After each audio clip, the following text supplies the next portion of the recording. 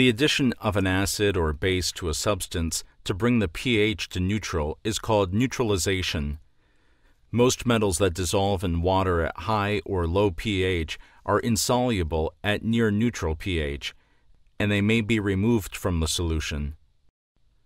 These waste streams are often acidic initially, which is why dissolved metals are present, so the pH must be raised through addition of an alkaline reagent. Common alkaline reagents are lime, sodium hydroxide or caustic soda, magnesium hydroxide, and sodium carbonate or soda ash.